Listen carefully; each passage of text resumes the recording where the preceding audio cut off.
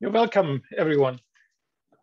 I'm Markus Halmsleben. I'm Associate Professor in the Department of Central, Eastern and Northern European Studies and Steering Committee member of UBC's Centre of Migration Studies. You can find more information about the Centre at migration.ubc.ca or under the hashtags you see here on the screen. This event is sponsored by two of the Centre's research groups, the one on mobilities and the one on narratives. And I'd like to thank my colleagues Gao Zhang for co-organizing, Sophia Ramos for the administration and advertising parts, as well as Emily Amburgi for the technical support. Today's talk by Dr. Roger Bromley on Less Than Human, examining the representation of refugees through the lens of decoloniality, is also part of my undergraduate course on exile, flight, and migration. And since we have already discussed some of the issues that deal with displacement and decolonization in the course, I'd like to share just one student's response when I asked them to write a land acknowledgement and to position themselves when living and studying on the traditional, ancestral, and unceded territories of the Hamasquam, Squamish, and Tsleil-Waututh people. And let me read what, one second, please. Let me read what Maria Hossein wrote.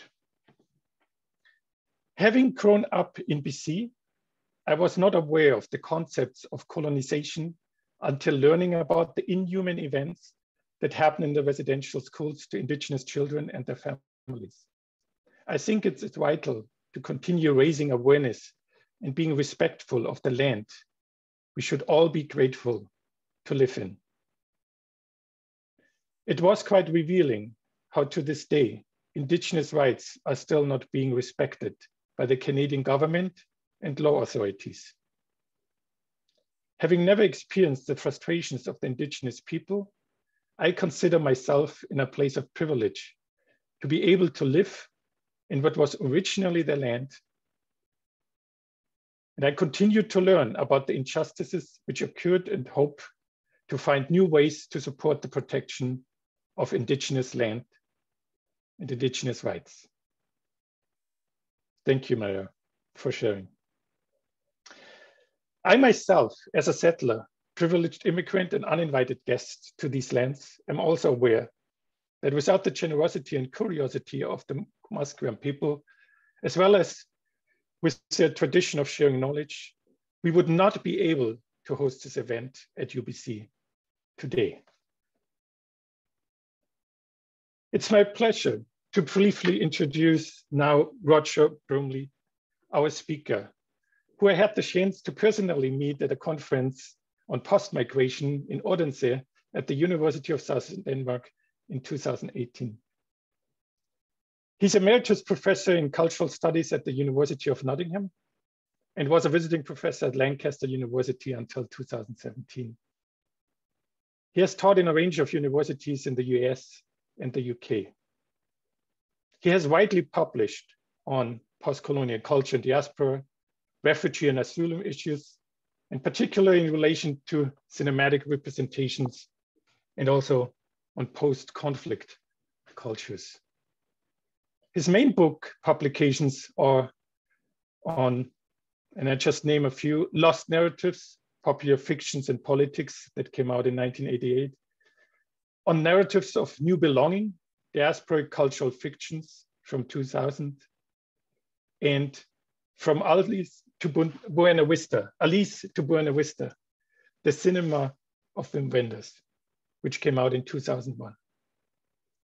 In his lecture today, which we pre-recorded yesterday, he will be talking about, or from his first opening chapter, coming out of his most recent, just published book. It came out with Palgrave Macmillan. And it is on narratives of forced mobility and displacement in contemporary literature and culture. He will outline the main theoretical arguments of this book and then conclude with a section drawn from chapter 3 that covers, and that's its chapter title, Policing Displacement and Asylum, Giving Voice to Refugees. After his about 40 to 45 minute long lecture, which again will be shown as recorded yesterday, he will be with us, and he is with us already in person, to answer your questions, which we kindly ask you to enter in the chat section. So please enjoy his talk.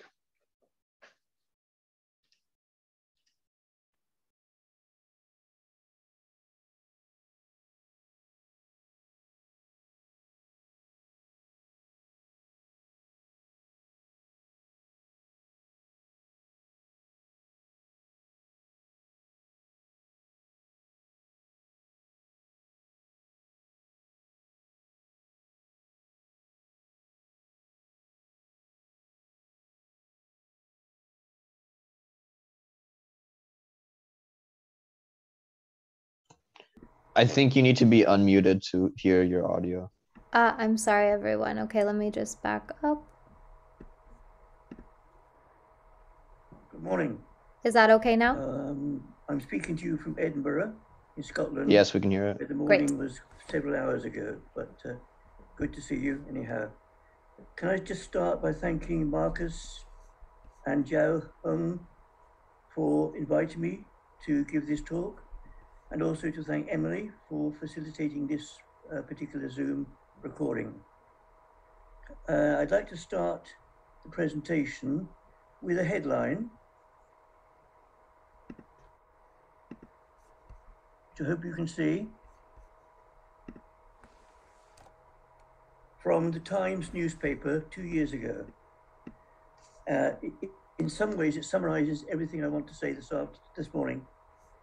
Sunbather nearly hit by falling body is Oxford graduate. Now, the story is about a stowaway falling from the wheel chamber of landing gear as it was lowered prior to landing. Why the Oxford graduate is mentioned, I have no idea. It's completely irrelevant. But look at the syntax. Sunbather nearly hit by falling body is Oxford graduate. The Oxford graduate, a young man in his 20s, a software engineer, sitting in the garden of his $4 million home in West London, and a man falls from the sky into his garden. The interesting thing is the Oxford graduate is given a subject, an identity, he's personalized, he's specific. The falling body is anonymous, it's objective, generalized, and absolutely no specificity. A man who falls from a Kenya Airways flight from Nairobi to London. So this summarizes, as I said, what I'm going to say. We have the white, privileged European, who's named in the article actually, and he's given his Oxford belonging, which shows his certain elitism, but above all, it's the white male European who is the subject of the story, not the othered non-white falling body. So this, as I said, ties in very much with what I want to say the rest of this morning.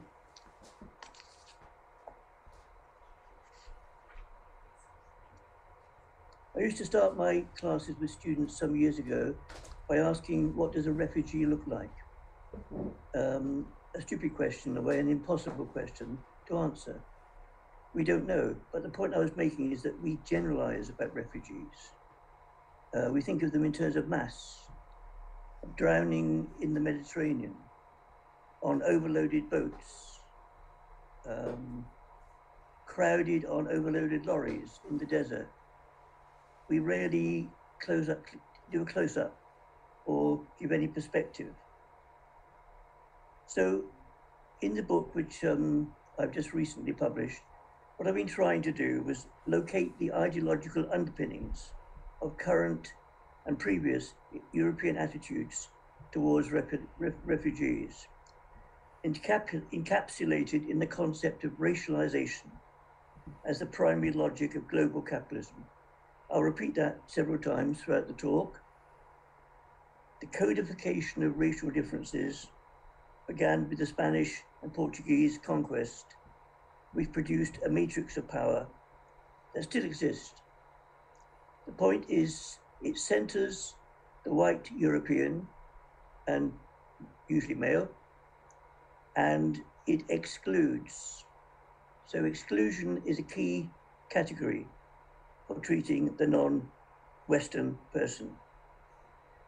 In the course of the book, I also try to find counter-narratives, other forms of representation, which would subvert, or at least question, negative populist representations of refugees as dangerous invaders. So the logics of excludability not only result in dehumanization from long-standing modes of thinking, what Foucault calls the long baking process of history, excludes people from modes of thinking about the world and the various people in it in colonial, modern, hierarchical terms. So dehumanization is a way of thinking about others. If I want to harm somebody, first of all, I have to make them into an enemy. I have to dehumanize them, render them impure, dirty, inferior, criminal maybe, rapist, potential terrorist, carrier of diseases. And I'm summarizing in those few words, a dominant way of thinking about particularly the young male refugee. What we've got there is stereotype. Forms of speech that convey that some people are less than human compared with me. I mean me in terms of a white European male. So we've got stereotypes, we've got devaluation.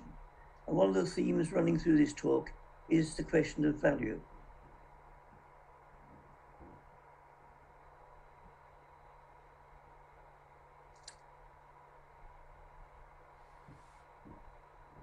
And in order to situate these ideological attitudes at both elite and popular levels, it's commonly said, oh, of course, this is a working class, these working class attitudes. They're not. They run through the classes, and I would argue they run from the top downwards. Those who were once part of the colonial elite and their heirs today. So why are we able to dehumanize people? To argue that they are people out of place. And that out of place is an important category to think about. So I've been looking at the effects of displacement as seen in narratives, cinematic narratives, literary, memoir, produced by, with, or about refugees and migrants, particularly produced by and with refugees.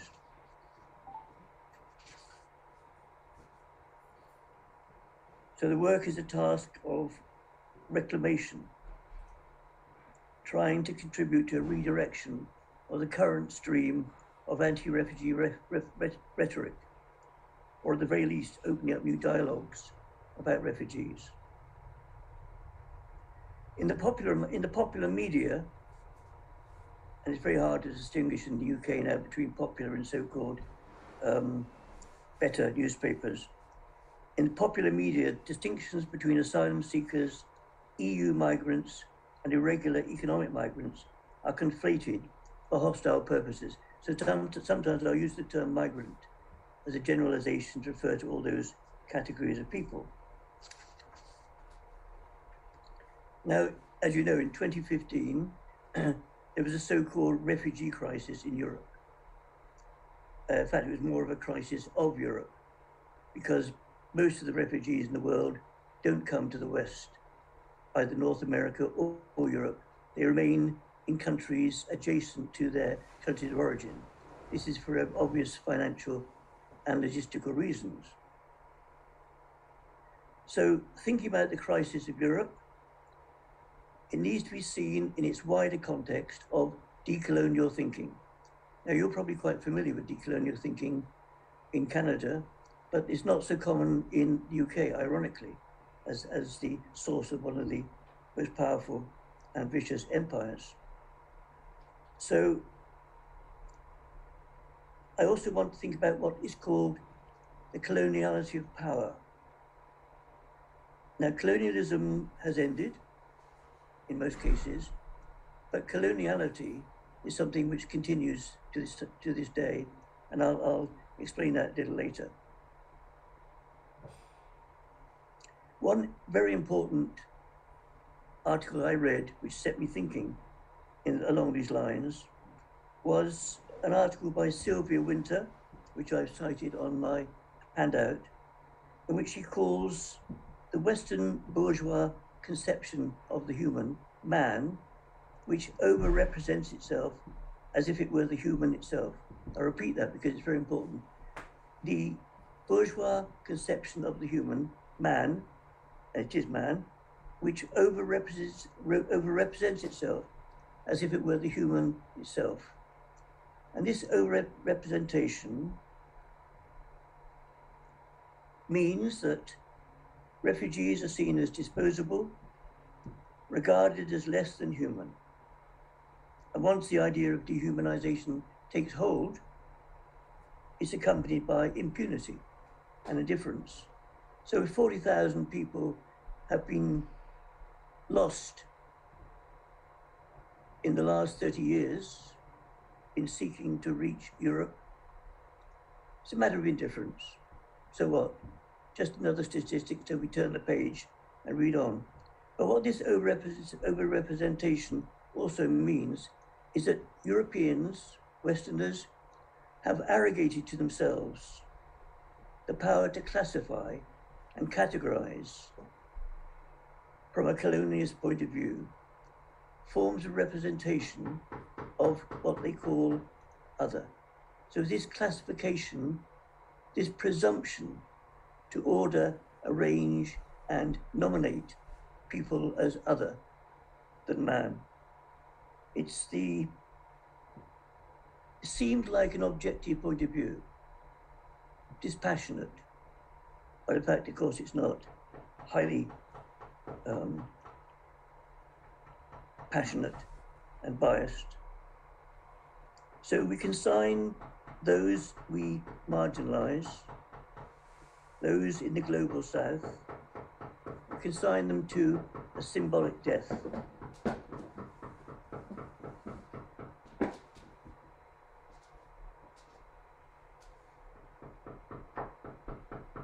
So, as I said, nearly 40,000 people have been killed, lost in the last 30 years. And we see migrants massed at borders, being excluded.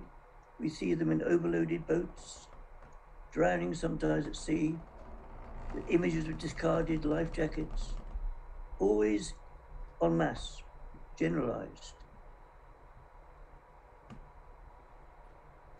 And of course, we've also seen in recent times the proliferation of walls in the contemporary world, walls, fences, borders, which has given rise to a reactionary nationalist populism in Europe, in the USA, and probably in Canada, I don't know. All of this acts in support of global neoliberal technologies of government. So any attempt to unsettle what I've been talking about, this over-representation, necessitates an understanding of what a number of Latin American theorists, people like Chiano, Mignolo, have called the coloniality of power. And I'll be using this term throughout to refer to the system that organized the distribution of epistemic, moral, and aesthetic resources in a way that both reflects and reproduces empire and as a way of naming that set of framing and organizing assumptions that justify hierarchies and make it almost impossible to evaluate alternative claims.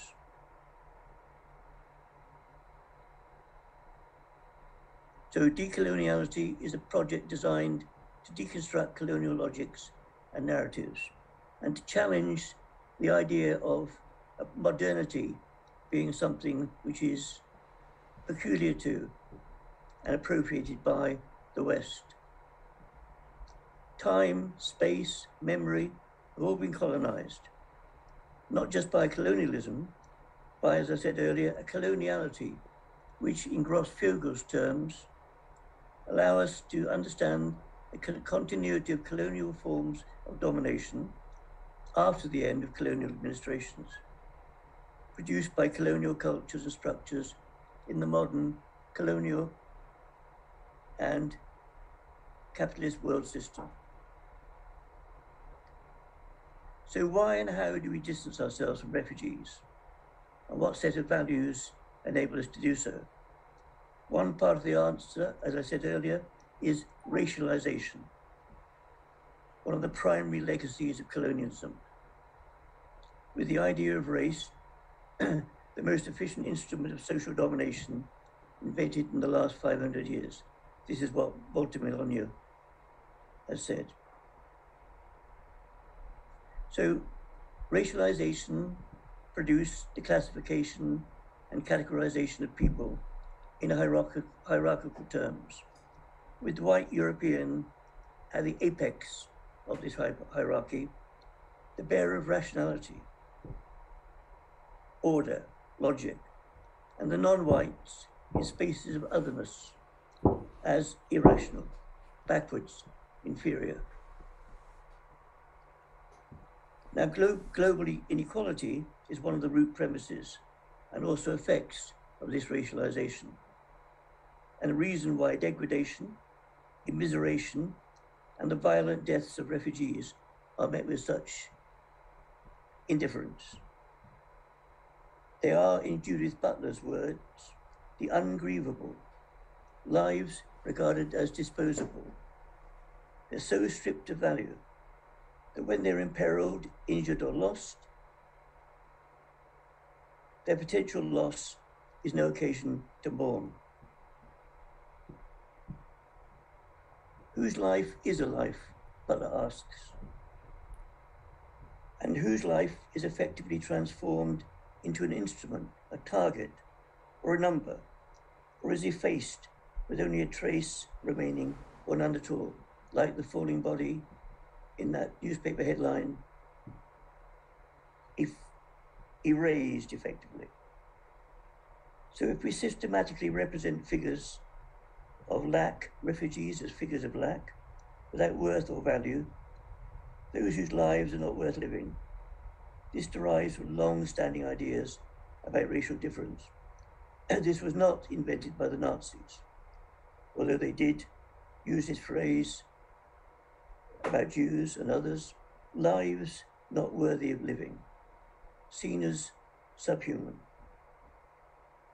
So immigration control, big issue in the UK after Brexit, immigration control, racism and exclusion are inseparable. So as imperializing force, Western Europe not only practiced slavery and extensive forms of exclusion and dispossession, but also developed an accompanying ideological narrative, this distorting vision of coloniality, which persists today. Without that narrative, and it's a European Western narrative, which dominates ways of thinking. I grew up in the 1950s, and my schooling was saturated with images of empire, narratives of empire, ideologies. I didn't know they were ideologies at that age, ideologies of empire. As Mignolo argues, the ethno-racial foundation of modernity was established by Christianity's victory over the Moors and the Jews in 1492, the colonization of the American Indians, and the establishment of slavery in the New World. Another to say, decolonial thinker, an African this time, Achille Mbembe, says, when it comes to imagining the inhumanity of foreign peoples, race has been the ever-present shadow in Western thought and practice. It's the epistemic base of colonial power. So race is a key factor in the distribution of power in society, and this relates to something else that Mbembe said. The colonial person is a living, talking, conscious, active individual whose identity arises from a three-pronged movement of violation, erasure, and self-writing. That word erasure is important. The West attempted and succeeded in most cases in wiping out and erasing the non-European as anything other than one-dimensional.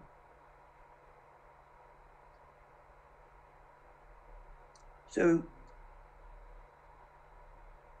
decoloniality means that challenging the idea that colonized spaces of otherness are inhabited by primitives. This definition of decoloniality starts from identifying what the theorists call the colonial matrix of power and its universals of Western modernity and global capitalism.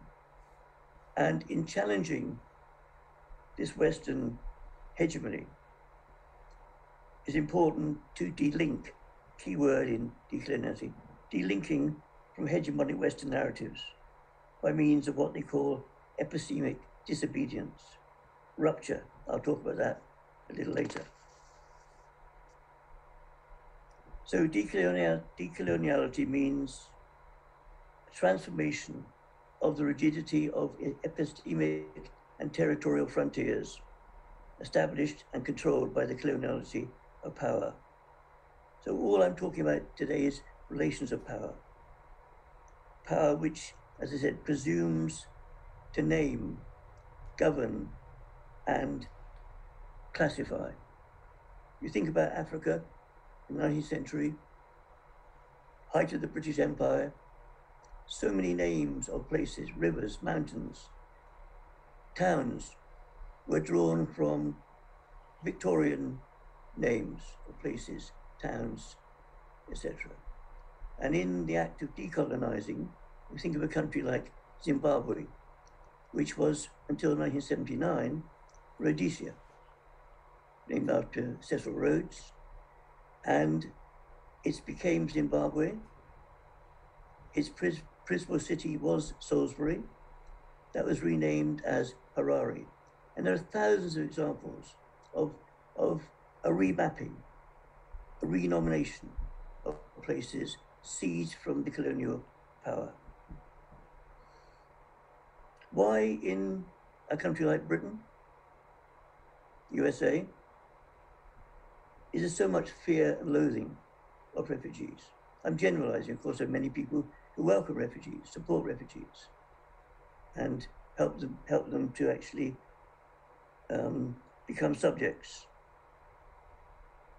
If you think about Frantz Fanon, his phrase, the wretched of the earth, we think automatically of those outside the West. But in fact, in Western European, North American countries, neoliberalism, austerity, and growing inequality means that this term also now resonates within the West.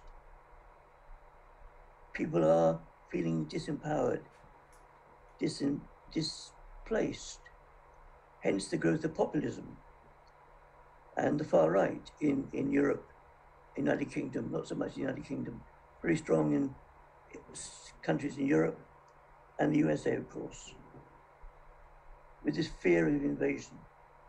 The idea in the far right, particularly, that natives, so-called, they being white Europeans, are being replaced by people from Africa, from Muslims in particular, hence the Islamophobia so rife in Europe and the UK, frankly. And The Great Replacement was the title of a book written about 10 years or so ago, in which it argues that there's a reconquest of Europe taking place. If you actually look at the figures, at the moment in Europe, 4% of the populations are actually Muslim. And in another 8 or 9 years' time, it's calculated that 7% of Europeans will be Muslim. Hardly sounds like a replacement. Do you remember the 2017 Unite the Right Charlottesville riots, actually, in Virginia? What were they shouting? You will not replace us. And also, if you listen carefully, Jews will not replace us. So anti-Semitism is still rife, and it's part of this. The marginalization of Jews goes back hundreds of years. So in some senses, the idea of an invasion leads to borders, as I said, fences, walls. Refugees symbolize precariousness, a borderline existence, which unsettles and gives an unwelcome reminder to many people in the West, in the privileged West, who are now almost also potentially remaindered. So refugees occupy the borderland between abandonment and value, which is now actually shared by many. All you have, some people say, is your sense of belonging as the primary indicator of your value. Maybe your whiteness, your maleness is all you have. Hence the phrase white genocide, used a lot in the States to describe this so-called replacement. So this accounts for the hostility towards those who are perceived as impacting upon your belonging, taking my jobs, my houses, my benefits, etc. And this works, this hostility, through repeated xenophobia, the stereotyping, essentialism, which is another key concept in representational discourses. Refugees, as I said earlier, criminals, rapists, dirty, violent, and scroungers.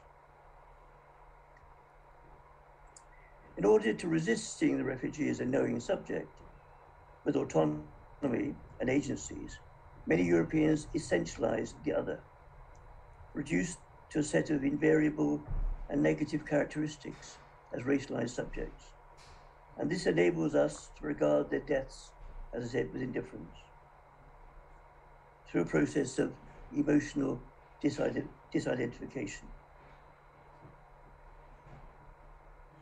Apart from the theoretical concepts which I've outlined briefly and connected to them, it's also necessary to consider a range of issues related to the representation of refugees in often reductive Western discourses, such as the sentimentalized passive victim, the object of compassion, usually poor, pitiful women and children.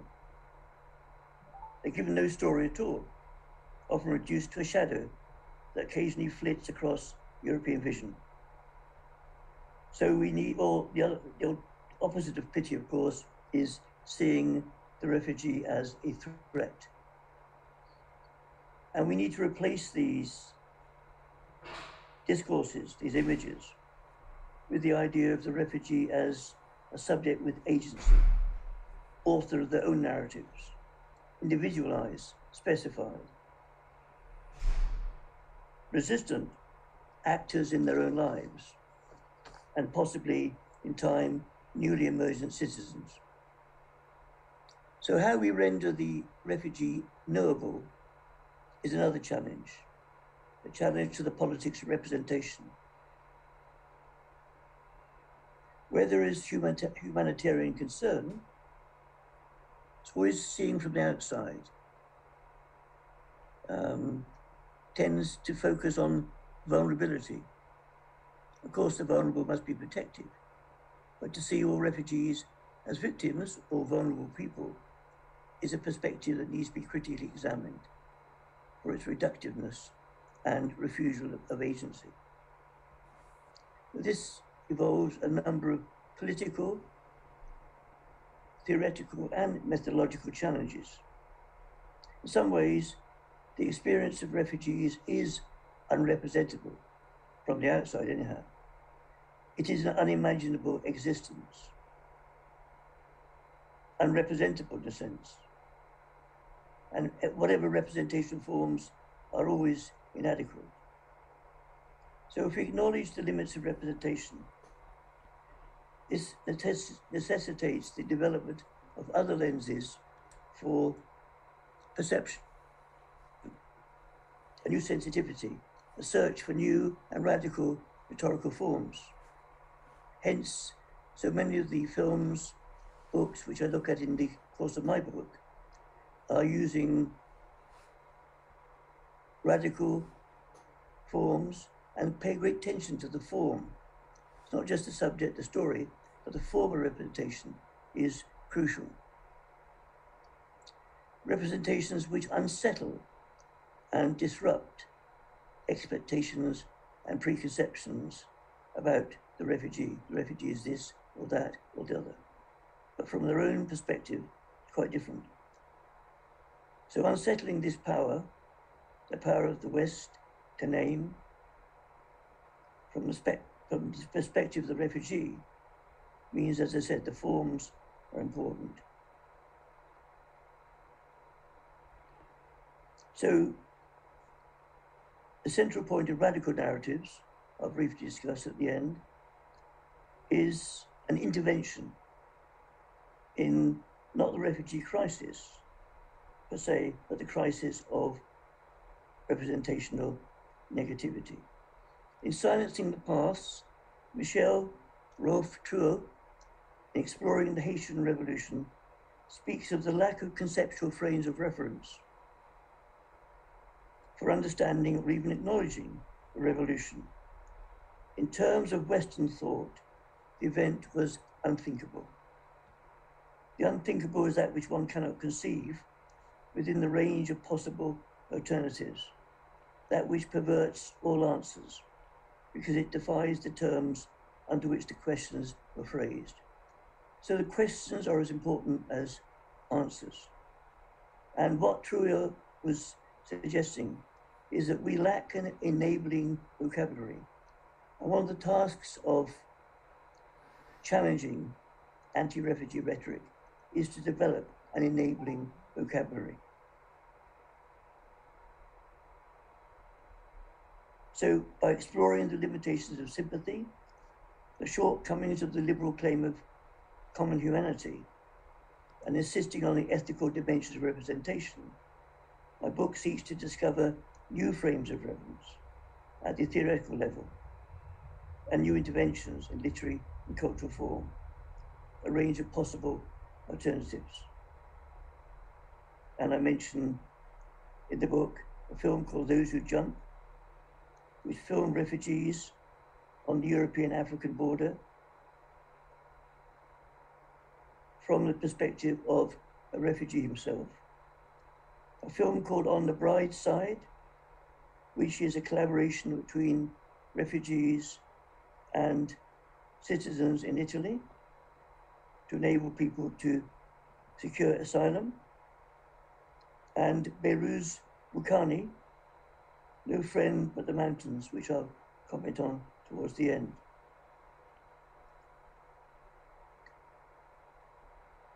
So we need to find alternatives, as I said, which subvert the presumption of knowing the refugee.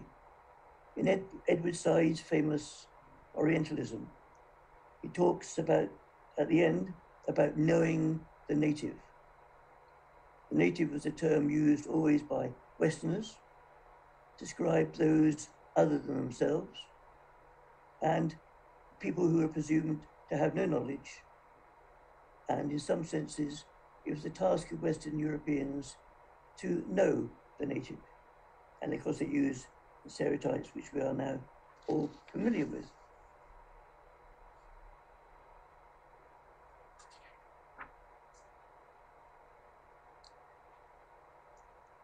want to talk briefly about the term Global South. This is argued something which is a construct of Western knowledge. The colonial zone is par excellence the realm of incomprehensible beliefs and behavior that in no way can be considered knowledge, whether true or false. The other side of the line, those outside the West, harbor only incomprehensible, magical, or idolatrous practices. The utter strangeness of such practices led to denying the very human natures of the agents of such practices. As Trujillo noted, unmarked humanity is white. Now, I grew up and was schooled in the 1950s. And as I said, every moment was, in some senses, imperialized.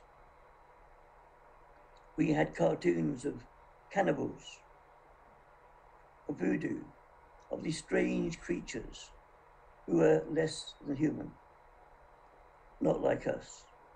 I didn't know until probably the 60s, early 70s, that I was white, that I was male, that I was heterosexual and middle class.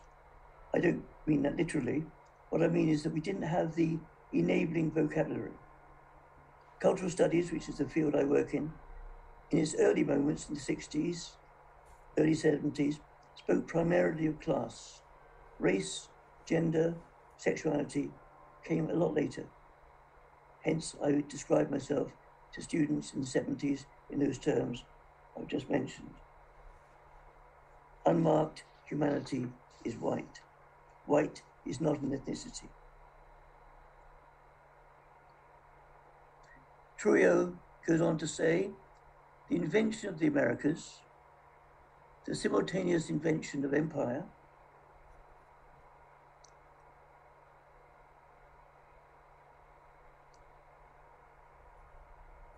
the division of the Mediterranean by an imaginary line going from the south of Cadiz to the north of Constantinople, the westernization of Christianity, and the invention of a Greco-Roman past to Western Europe.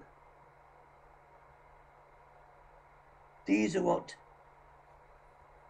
the terms of these processes by which Europe became the West. And by using the theoretical paradigm of border thinking, Mignolo proposes a rereading of the history of the West as modernity, its claim to modernity, arguing for a displacement of Europe and a rigorous questioning of categories which have reproduced the marginality of the histories, spaces, and subjects of the colonial frontier of modernity.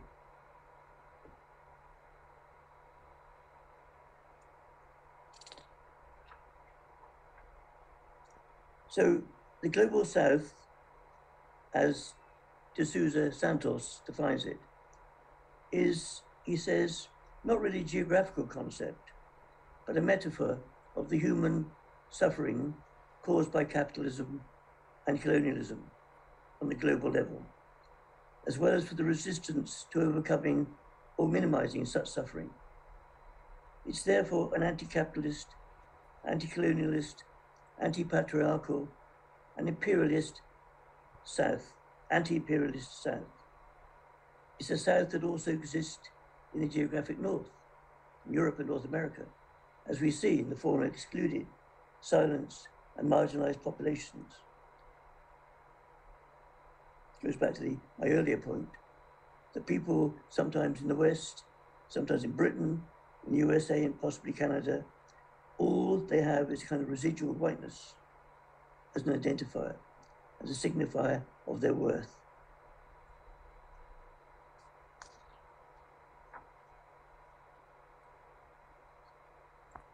And just to emphasize this is a comment made by an Australian about racialized migrants and asylum seekers. He says the refugees, fragmented, dislocated out there, confirm my being as unified, placed in here, at the same time as they threaten by identity, with their implied numbers and sheer otherness. That's interesting. The refugees, seen as fragmented,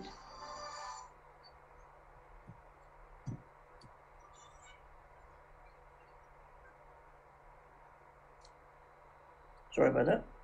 The refugees, fragmented, dislocated, out there, confirm my being as a unified, placed in here, at the same time as they threaten my identity with their implied numbers and sheer otherness. As I said, because the imaging of refugees is so often in terms of mass, for huge numbers, and their difference is seen as sheer otherness.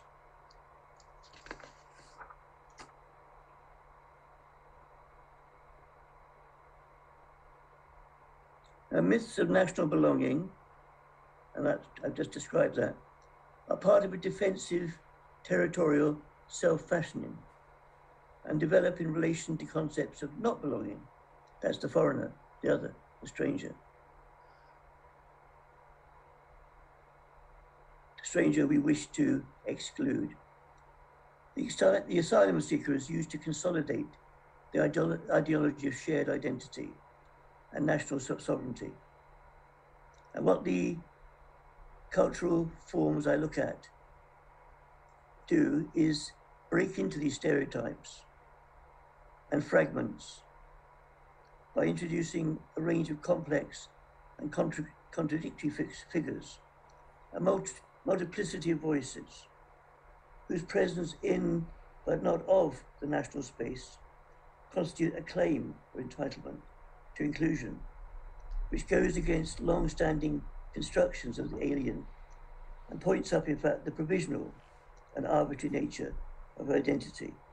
So in this final section, I want to turn to a very different set of administrative procedures for asylum seekers and humiliating forms of reception in the forms of detention, which diminish the humanity of the people detained and render them as less than human. It's a spectacular example in the book, No Friend But the Mountains, spectacular example of the ways in which the coloniality of power manifests itself as a continuation of historic settler colonialism. The book is set in Australia, well, actually Papua New Guinea, which is a kind of satellite of Australia, and life for the people in the regional processing centre was something, the life was taken away from them, subtractive, taken away. There were several instances in the regional processing centre of detained asylum seekers, of murder, suicide, self-harm, and brutalisation by the guards. So the establishment of the processing centre was the result of Australia's offshoring of refugees arriving by boat. And this is a continuation in the present day of white Australia policies, which were in force until 1973. So, No Friend But the Mountains is a decolonial text representing a decolonial way of thinking and doing. In a sense, it's the answer to a hypothetical question. Can the subaltern think? It's a claim by Bucani to be the knower and not only the known. It's a story from below, to speak, a refusal to accept the category of the other, an insistence on finding a space in the hegemonic narrative for the migrant, the asylum seeker. In a sense, what Bucani, who was an asylum seeker from a Kurdish Iranian asylum seeker, worked as a journalist, what he's doing is writing the migrant into the dominant narrative. The refugees have been able to refashion the image of themselves as the other, he says. We've reshaped the understanding of us as politically inept and have been successful in projecting an image of who we are. We now present the real face of refugees for Australia to discern. So like many other texts which I talk about in the book, it's a work of advocacy and of collaborative resistance a decolonial intervention. Known only by the numbers, in Buchanan's case it was MEG 45, which is named after the boat he was on. He invents a whole litany of nicknames and pseudonyms, which are designed to subvert the border industrial regime of the institution. This is part of a larger refusal to be represented, to fall in with the ascriptions of those who govern. Another example of this is the reference throughout the book and all his writings to Manus prison, which is another sign of a refusal to acknowledge the euphemism of management speak, regional processing centre. It's a gesture of reclamation. Conceptually, Buchanan owns the prison. This is a small but important shift in power.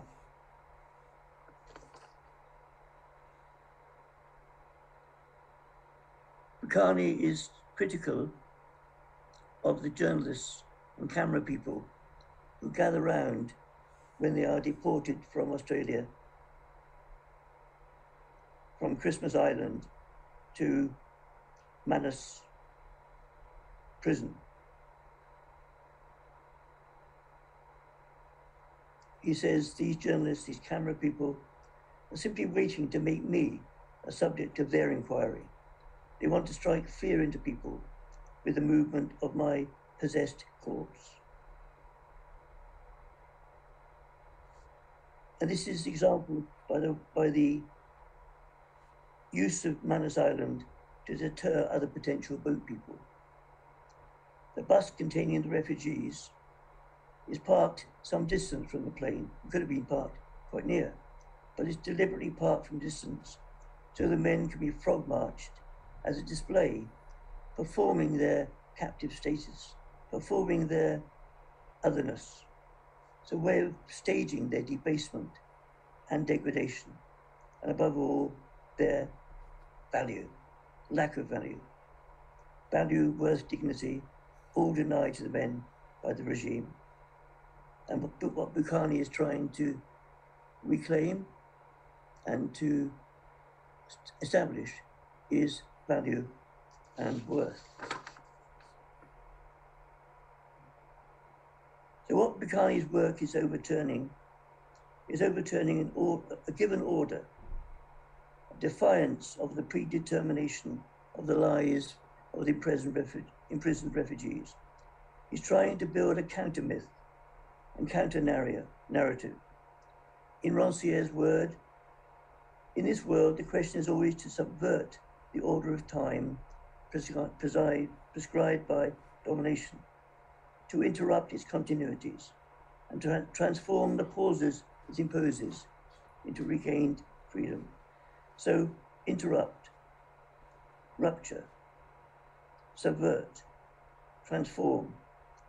These are all what I call the properties of counter-representational forms which challenge power. The book shows a capacity for thought and action, common to all. The writing, Buchanan finds time and space to think and write. He enacts this subversion, his subversion by writing, but there are other ways. Some of the other refugees upturned the order of the regime in staging satirical shows, sending up the officers, sending up the regime.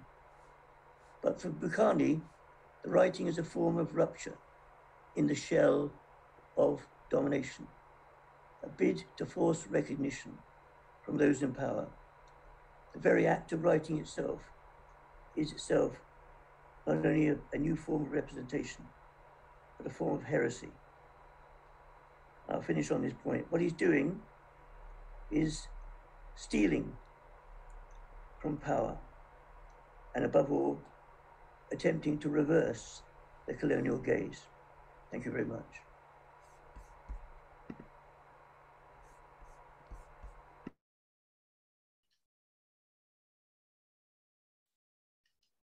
Thank you so much, Roger, for your lecture. It felt as it was live and not just a recording. You raised many, many points, interesting points. And also some of my students and some people in the audience might not be familiar with the literature itself, the